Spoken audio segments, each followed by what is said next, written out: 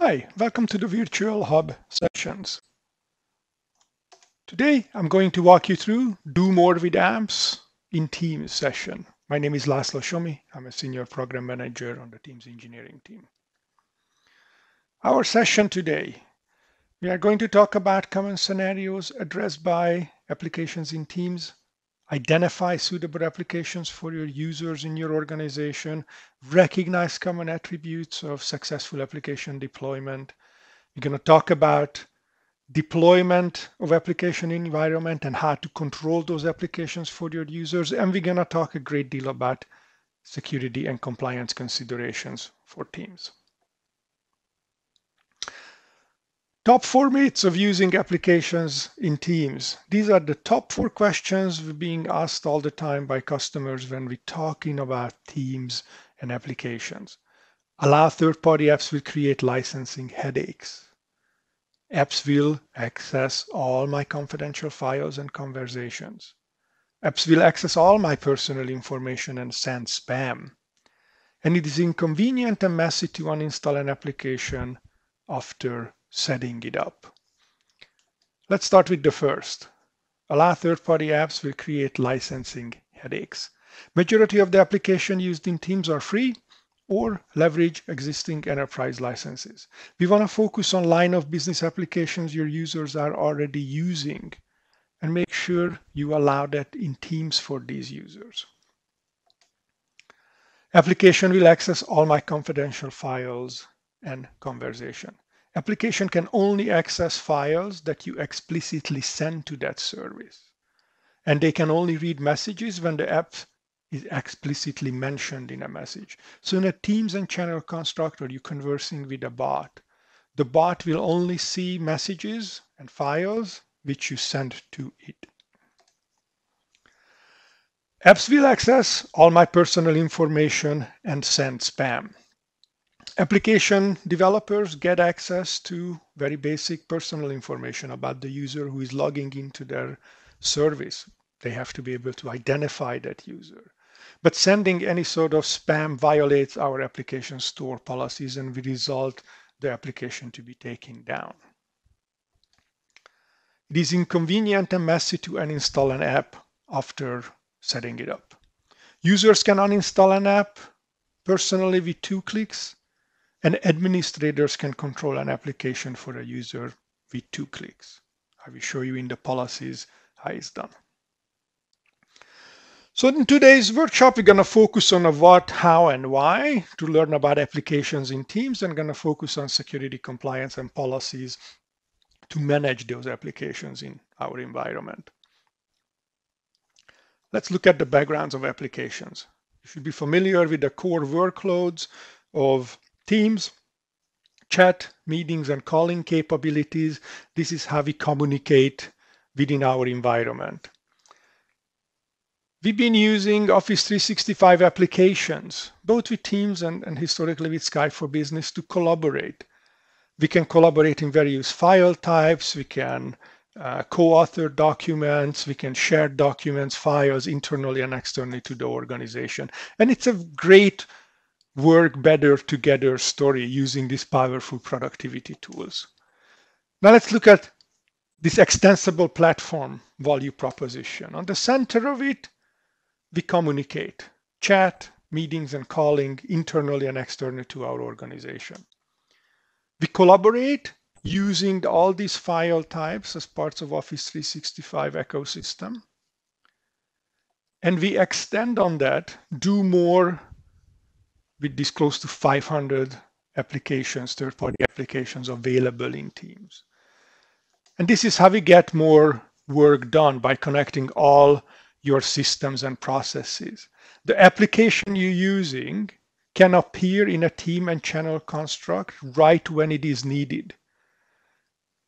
When you're collaborating with people, you can mention an application. Contact cards appears. You will see, I will demonstrate this for you as we go along. But the concept here is that we're using these applications in context of where they are needed right within Teams. And if the user is already using a line of business application within your organization, they should be able to use it in Teams as well. No need to context switch, leave the application, go to a browser or desktop application. If there is an application add-in for Teams, it should be allowed for the users to use. Now let's look at the types of application we have in Teams. We start out with the first-party Microsoft applications. These are Microsoft developed applications, parts of Office 365 ecosystem, and there are about 45 of them. Third-party applications, which our partners have developed for Teams, there are close to 500 of them by now. Anything from Salesforce to SurveyMonkey to Asana, GitHub, all those entities, Trello, I think that's the icon for it, I will demonstrate later. And there are custom applications an organization could develop. Unlimited possibilities, doing processes, productivity, employee services, approvals, and workflows. And how these custom applications are built? You can use the Microsoft Power Platform. These are low-code, no-code solution using the Power tools we have. Power BI for dashboarding capabilities, Power Apps for drag and drop, building applications for the enterprise, and Power Automate to automating workflows in the environment. You respond to an event, something needs to happen, notifications, and so on. You can automate this with Power Automate. We also provide application template. You can access them at AKA-MS Teams app templates. I will mention this later in the presentation. There are about 20 of them. The most popular is Company Communicator and FAQ+. Every organization have an FAQ somewhere in the environment. It can be HR, it can be IT related.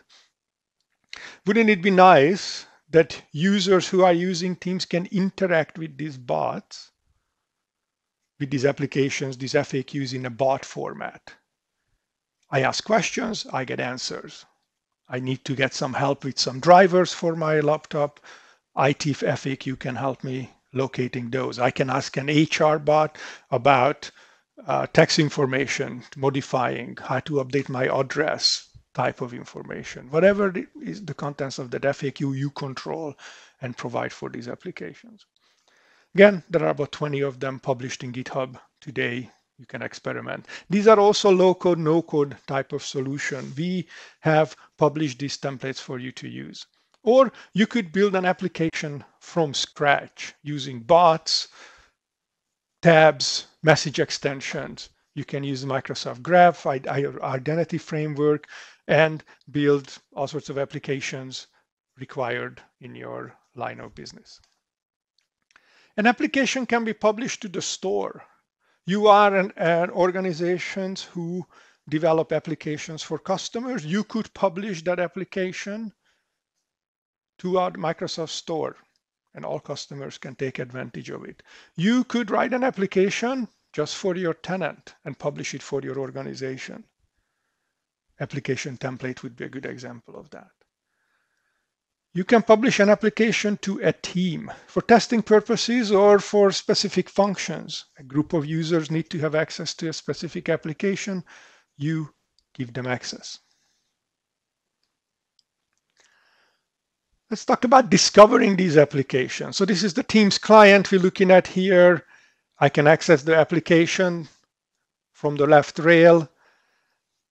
I can look at the type of applications here, personal app, bots, tabs, connectors, or messages extensions. We will talk about those shortly. I can look at the categories of applications for organized conveniently for everybody. In each of these little tabs, you get information about what is the application, who is the application provider. Poly in this case, you see for Forms, it's Microsoft Corporation. You get a little blurb, what does this application do? And you can install the application from here. We will talk about installation shortly. But let's look at the extensibility point, the capabilities of these applications have. Let's start with bots, which helps users get tasks done in a conversational manner.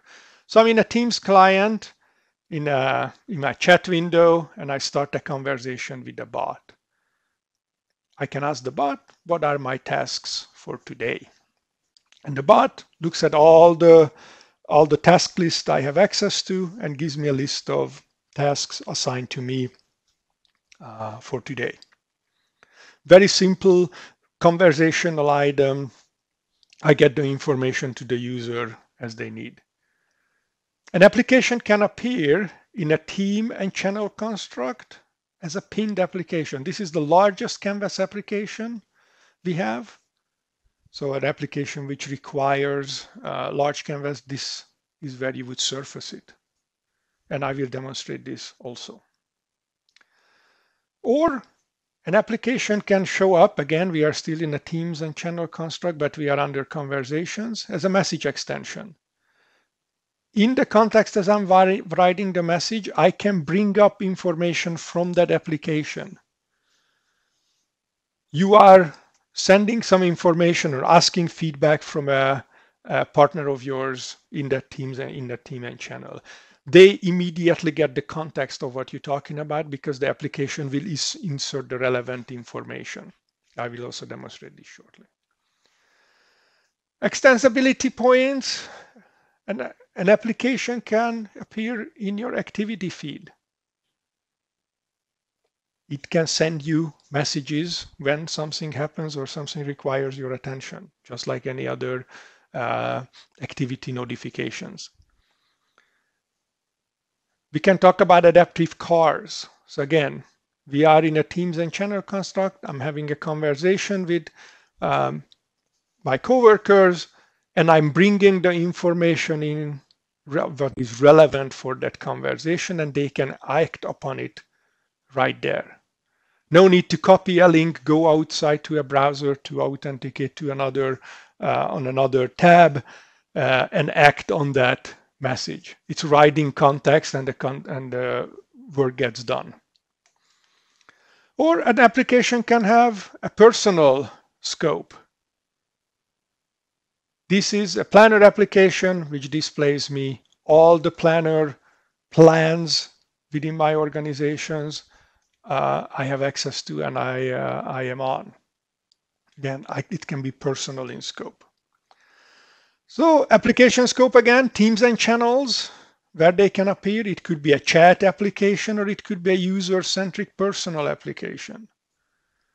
I use that application myself. I build my own team and channels, so I don't have to leave Teams, and I can use my line of business application I need to access at my fingertips.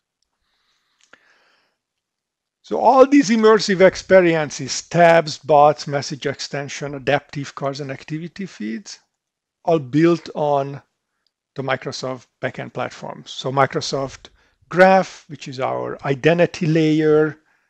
You may integrate with your line of business applications, either you own and manage. You can also build applications on Microsoft AI.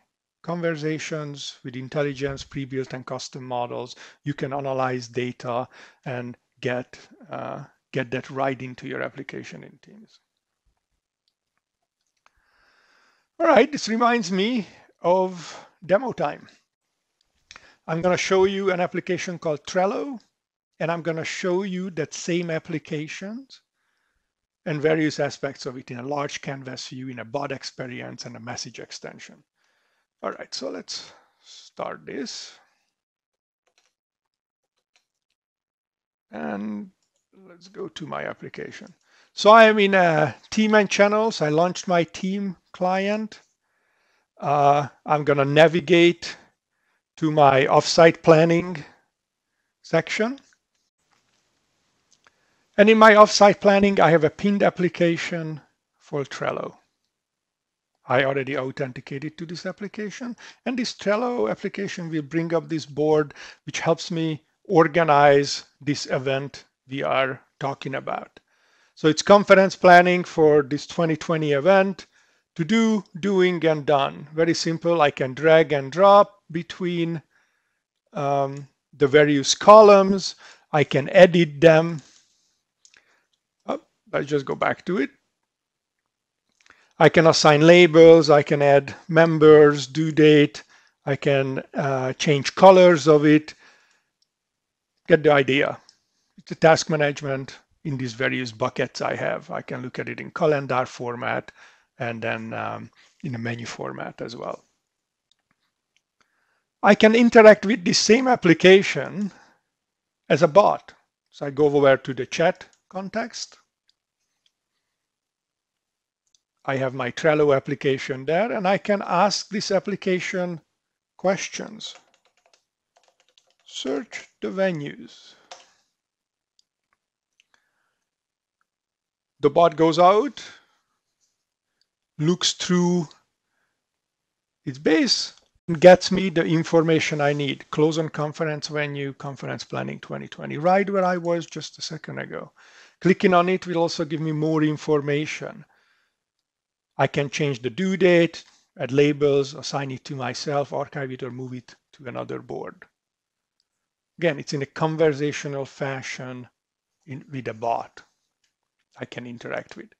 Going back into a Teams and channel to this offsite planning, and I can look at posts where conversation happen within that channel. I can use a message extension. A message extension, admittedly, we went a little overboard here with all these applications added here, but I can interact with Trello right here.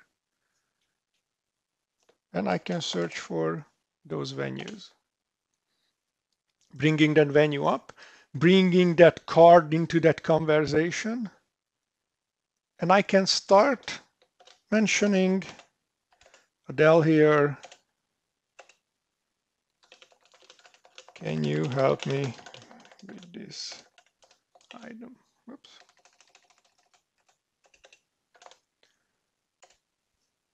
So when Adele gets this message, they have a context of what I am asking about immediately. They can act on it right there. They can help me with it. No, not leaving the context of the team and channel, go to a web browser or a desktop application to act on that request I had to them.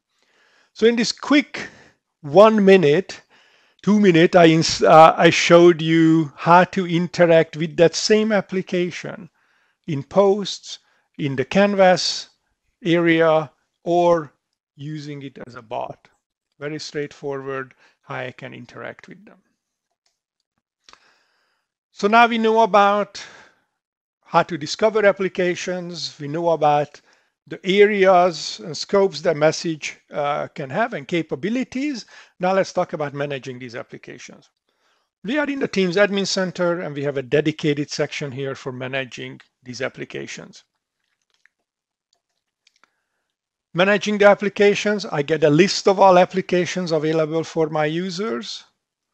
I can also control them, blocked and allowed. I can also see if they are custom applications or not. I can look at the certifications of this application. Publisher attestation, certification we have for that particular application. So I can find out more about the application and its capabilities.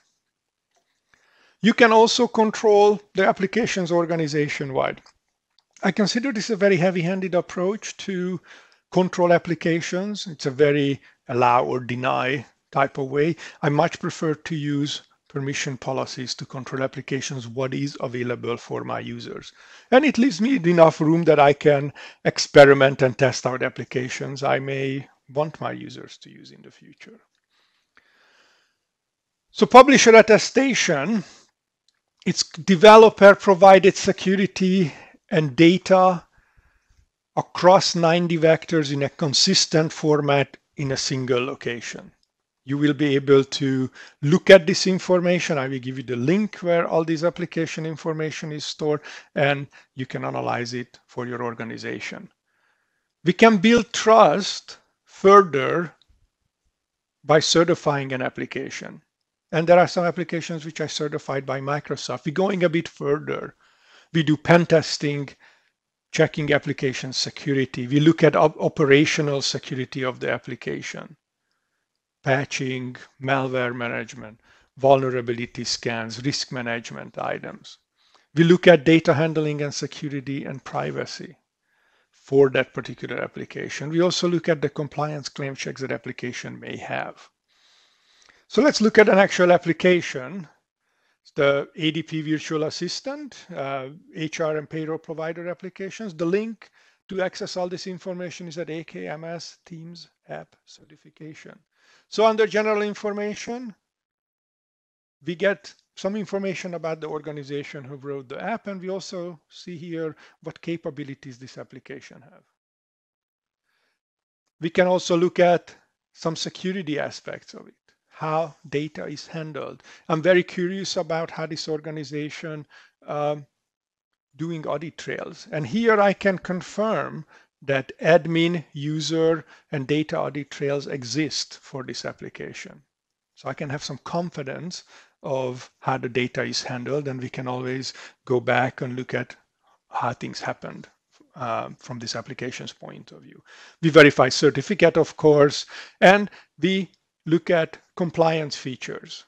What certifications this application have. Your security and HR folks might be very interested in this. Permission policies controls what applications are available to individuals or groups of users. And I prefer to control applications in an organization this way. There is always a global policy which applies to the users, or I can create custom policies. And a policy controls what applications a user will see. And looking at from the global policy point of view, any policy you custom create have these choices. And the categories are Microsoft apps, third-party apps, and tenant applications.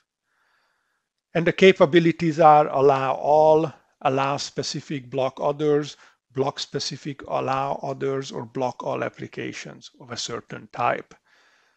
This is a much easier way to control applications for a user. For example, there is this sales team permission policy. We allow Microsoft Office 365 applications for these users, great. But on third-party application pane, we only allow them these 4 applications: Adobe Sign-in, Salesforce, Freshdesk, and Asana. I may find out they may use these applications on a day-to-day basis in their line of business, so why not giving them in Teams as well? Then I can manage the users and add them to this list. That's it.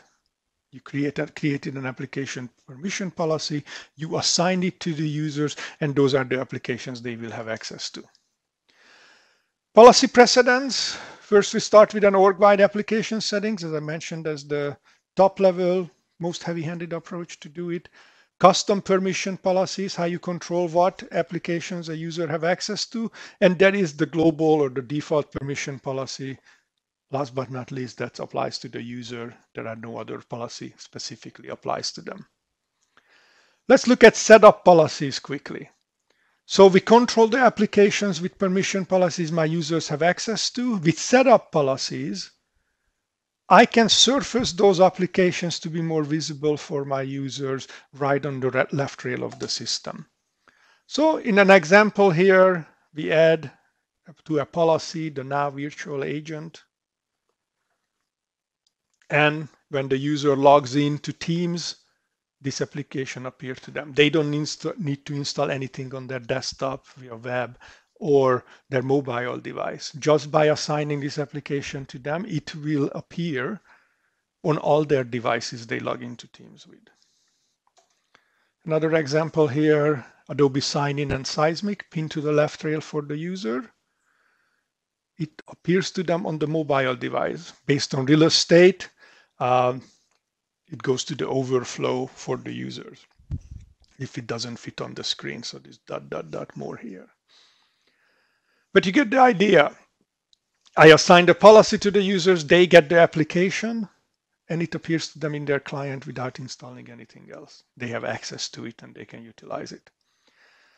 As an IT pro, in the Teams Admin Center, we surfaced under usage reports, application usage in the date range, and I can look at what applications my users are using.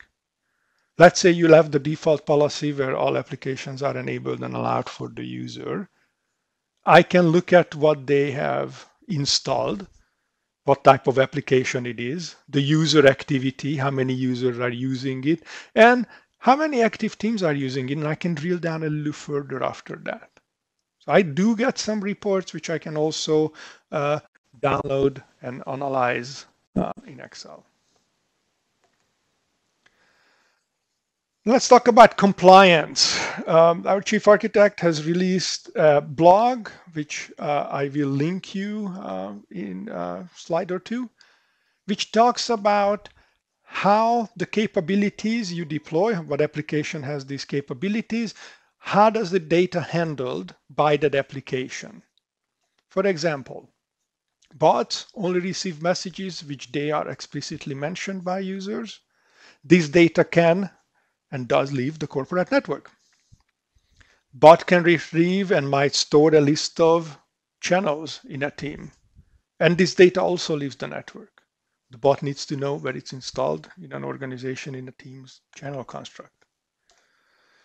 When using connectors, no data leaves the corporate network. So all the connector does is post messages to a channel and no data leaves the network. When using an application in a tab, so you pin a tab, just as I showed you with Trello, the risk profile is similar to what a web application have. So running that same application in a web browser, you authenticate to the application, you know the application knows who you are, so it gets your UPN of the current user and the Azure AD object ID of the current user, and the Office 365 group in which it resides, if it's a team, of course. The tenant ID of the current user, so all information an application can see. AKMS, Teams App Permissions, is where this blog is located, and I recommend that all IT Pro take a look at this and consume it. It is not that long, but it is one of the best articles out there explaining how these capabilities handling data in our environment. Let's look at an application. This is Asana productivity workflow plus business management application. Before I install the application, I can look at what its capabilities are. It works as a tab and a bot and a message extension. I need to understand how my users are going to use this. I can also look at the permissions this application requires to operate. Very straightforward, right up front, all the information is there. You can review it and analyze it. Let's go a bit further. I can look at, in my Azure Active Directory, what are the applications my users are using in our environment. So let's get back to my test tenant here. And I'm going to go to the Teams Admin Center, and I'm going to go to Azure Active Directory.